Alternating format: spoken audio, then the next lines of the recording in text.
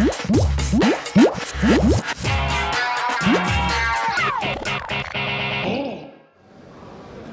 I'm Kelsey Cook from SolidFire, here with another episode of Pop-Up Tech Talks. I've got Kelly Boeckman here with me. Kelly, can you introduce yourself? Hi, I'm Kelly Boeckman. I am a Senior Product Marketing Manager at SolidFire, now part of NetApp. Awesome, so glad to have you here. So you've been in your job, you've been working on OpenStack for a while. So what have you kind of observed over the couple years that you've been doing this, and just kind of talk to me about your impressions? Sure, so I think the first thing is just more people. My first summit was Paris, and I think maybe there was 4,000 people at that one, and then it's grown. Vancouver was larger, Japan was amazing and large, and then Austin, now they're saying, 7,500 people, and I think it's really cool because there was about 7,500 in Japan, but we were pulling from such a different part of the globe that it really showed how global OpenStack is becoming and how people are really looking to it to make clouds. Yeah, that's awesome. So there has been a big uptick in the number of attendees. What do you think that people attending OpenStack Summits, what does that mean for OpenStack in general? Do you think people are using it more?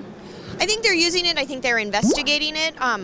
I also think that the ecosystem around it has gotten larger, so there are more stable, robust distributions, infrastructure vendors, processes and things that you can run alongside OpenStack. So, while you may have some people who this is their first summit, this is the first time they're coming to really see what OpenStack is about, there may be regular users who are coming to see what new projects are out, what new ways of maximizing my OpenStack cloud can I take advantage of. I'm going to go to a summit and check that out.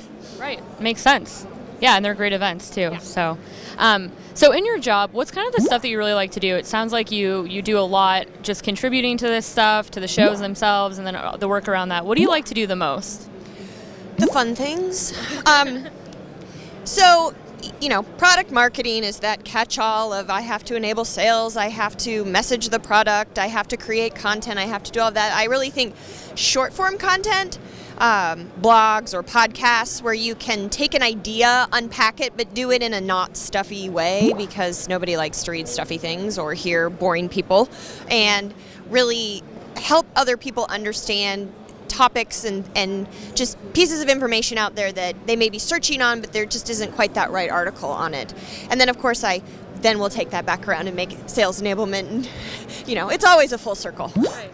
No, that's awesome, and it's always good to kind of hear the people behind what they're working on, and it makes it more personal and just better. Yeah. Yeah, cool. Well, while we're in Austin, I have one more question for you. Okay. Talk to me about your thoughts and feelings around eating food out of a truck.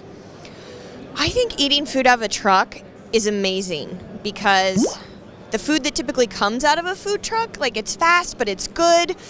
But I have to divorce myself a little bit of food controls and not consciously think about what's going on in the kitchen behind there, because it's a truck that drives around. So it's really one of those, I just want to be dumb and happy and eat my street tacos out of a truck. Dumb, happy, and eating street tacos. I mean, what else do you need? Nothing. Nothing. Kelly, thank you for being on Pop-Up Tech Talks. Thanks, Kelsey. We'll be back soon for another episode.